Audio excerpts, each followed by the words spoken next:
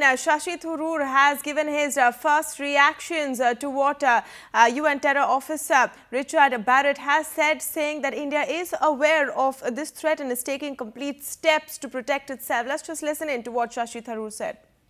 And deciding on the next targets in India.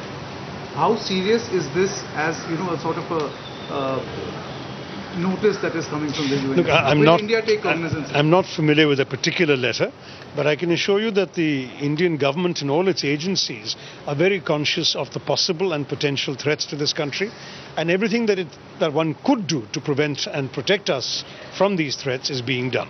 But the specific letter, I don't know much. From a very competent authority. I see what you're saying, but I don't know more about that particular statement.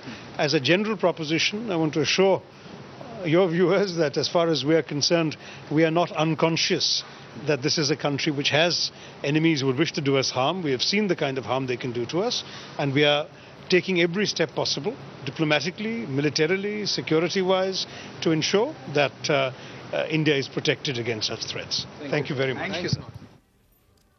Well, that was the first official reaction coming in from Shashi Tharoor, MOS External Affairs, confirming the terror threat to India, but saying necessary action will be taken. These comments are coming on a day when the Intelligence Bureau has given a clear tip-off to the Western coast, including Maharashtra and Mumbai, of a terror threat.